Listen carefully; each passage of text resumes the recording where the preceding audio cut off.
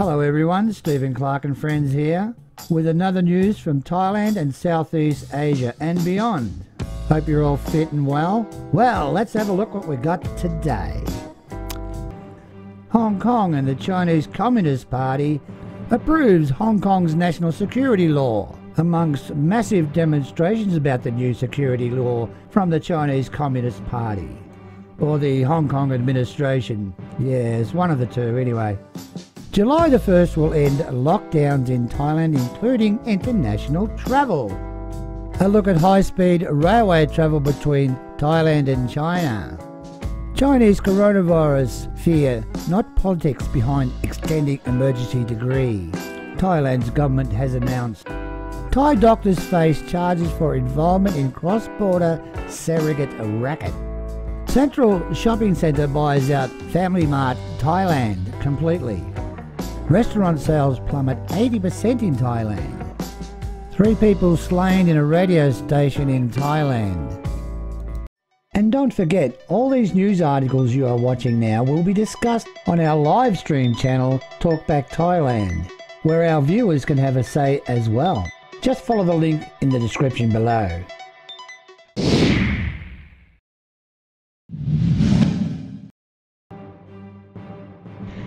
The Chinese Communist Party approves Hong Kong's national security law.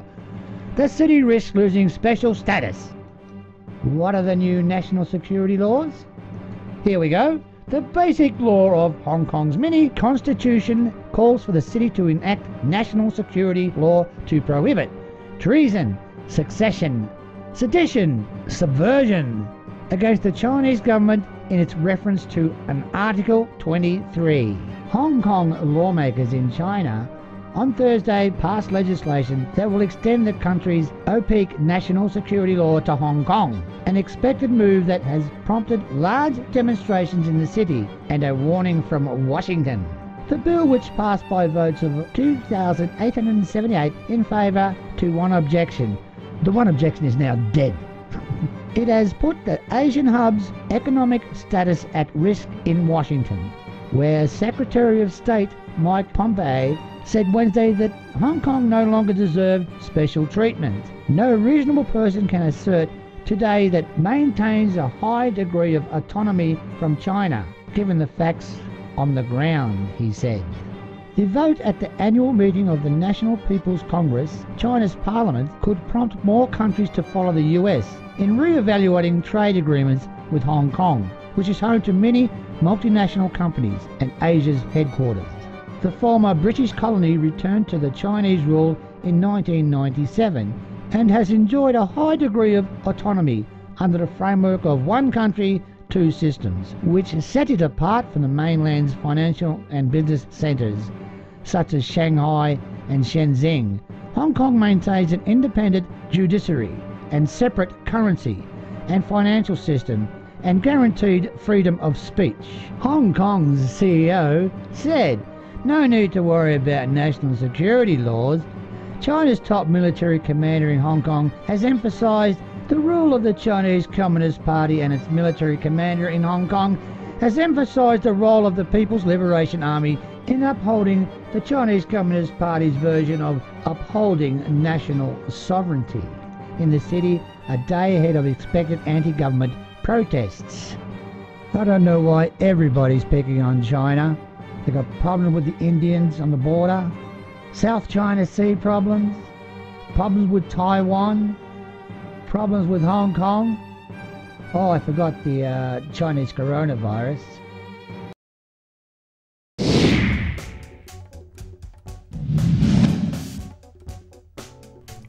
July the 1st, international travel will start again in Thailand.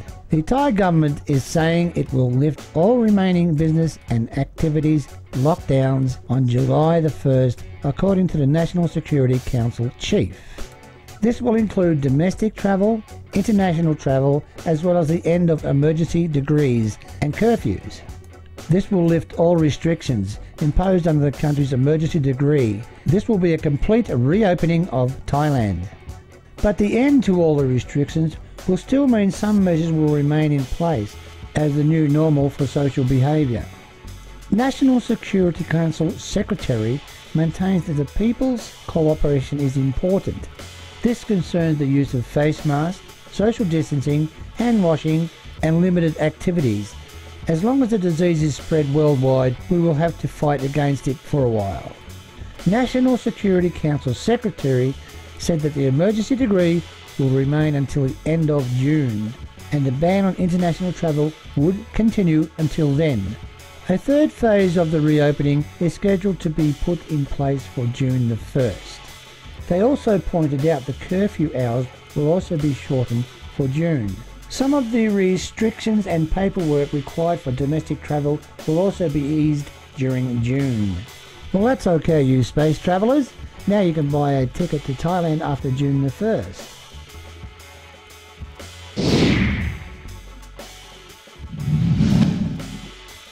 The 253-kilometre rail route from Bangkok to Nakhon Ratchasima in the northeast is part of a high-speed train project linking Bangkok to Nong Khai, bordering with Laos.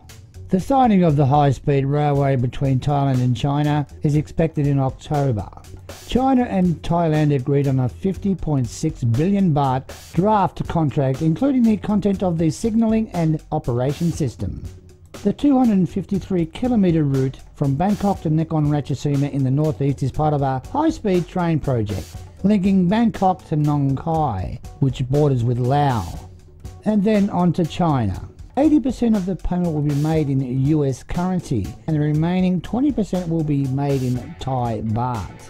There are a total of 14 contracts involved in the 253-kilometre rail route from Bangkok to Nakhon Ratchasima in the northeast. Prime Minister Prayut Chan-o-cha will preside over the signing ceremony at Government House. This is great news for Thailand. Now the Chinese can get a direct fast train from many cities in China directly to Thailand and Bangkok. And this will bring a flood of Chinese tourists into Thailand, and also bring a lot of freight into Thailand from China as well, directly. And once the Chinese have converted the Thailand ports, Chinese goods can be shipped all across the world from Bangkok ports, which will create a lot of jobs for the People's Republic of China.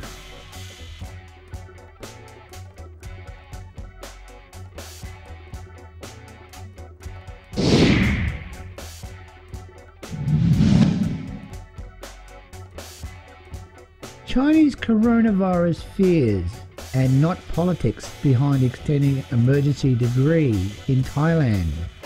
Thailand's Deputy Prime Minister says fears of a second wave of infection and not politics is behind the government's need to extend the emergency degree. Lockdown measures are set to loosen that has created massive economic and personal hardships. General Prawit Wongsawan said the emergency degree implemented to slow the spread of the Chinese coronavirus is not politically motivated, and the government is being cautious about a possible second wave of the Chinese coronavirus infection. General Prawit's comments came as the cabinet is expected to extend the emergency degree for another month. However, opposition and critics disagree with prolonging the emergency degree, saying that the Communicable Disease Act alone should be enough to control the spread of the Chinese coronavirus. They also agreed that General Prayut Chan-o-cha and his government have hidden agendas, alleging they want to hold on to emergency degree powers for political reasons.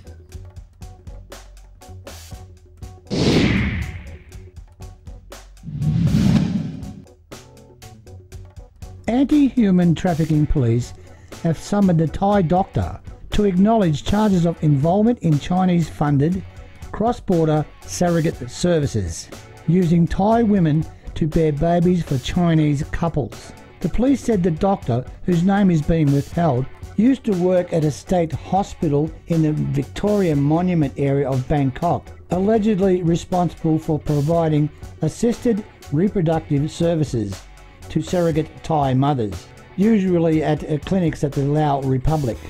The surrogate mothers then returned to Thailand, and when nearly ready to give birth, they are sent back to China for delivery. 4 other doctors at state hospitals will also be invited to provide information to anti-human trafficking police about the racket. A woman suspected of being a broker who allegedly handled financial transactions for the racket was arrested in Bangkok on Monday. She was later released on a 200,000 baht bail. In February this year, police raided a house in the Lat Pro area and found 7 Thai women, all of them pregnant, and a 20-day-old baby under the care of a woman who claimed to have been paid 14,000 baht to look after the baby in the house. Due to the Chinese coronavirus pandemic and the closure of all borders, the surrogate mothers are now having to give birth in Thailand instead of China.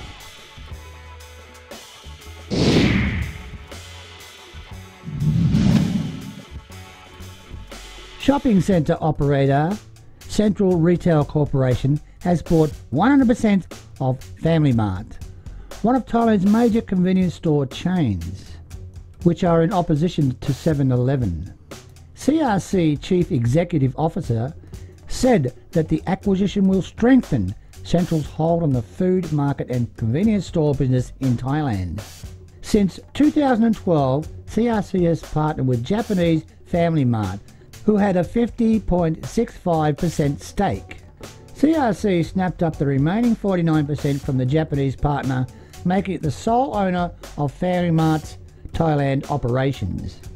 Family Mart has become a destination for Thais, with ready-to-eat meals, beverages, fresh coffee, and open spaces for people to come and mix and mingle 24 hours a day. Currently, Family Mart has 1,000 stores nationwide, and we plan to continue expanding our stores as we are committed to investing for the future, said a Family Mart spokesman. Earlier this year, Family Mart introduced 24/7 coin washing machines to cater for customers' busy lifestyles. Recently, it also launched Food, Drink and Container Mart, ready-to-eat meals, as well as vending machines offering more for customer satisfaction. As customers today demand fast service, Family Mart has partnered with Grab Thailand to allow customers to have items delivered using a GrabMart application you put on your phone. Convenience stores are big business in Thailand. There's one on every corner. So there will be huge competition from Family Mart and 7-Eleven, which could actually end up in a price war and force the price of goods down for the Thai consumer.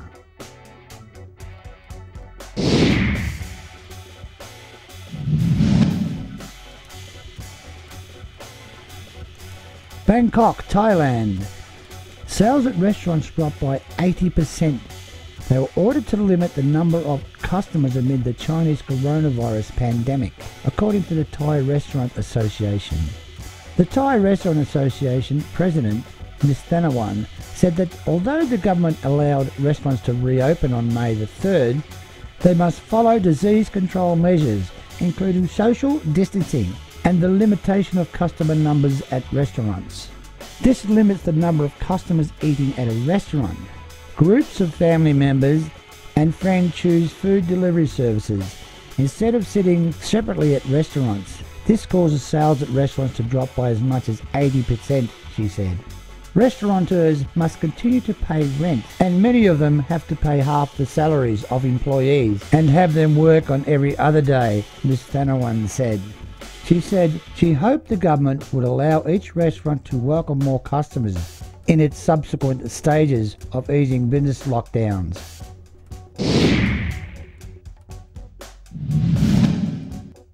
3 people were shot dead this morning at a radio station in the northern province of Phitsanulok in what police suspect was a result of an internal dispute. The 3 victims were the station director and 2 engineers. The alleged gunman, also an engineer at the station, waited at the station after the shootings until the police arrived. He surrendered with a 9mm semi-automatic pistol and a .38 caliber revolver. Police Commissioner of the 6th Province Police Bureau, who attended the crime scene, ordered officers to keep a close watch on the suspect for fear he might try to harm himself. Following the incident, the station suspended its broadcast until further notice.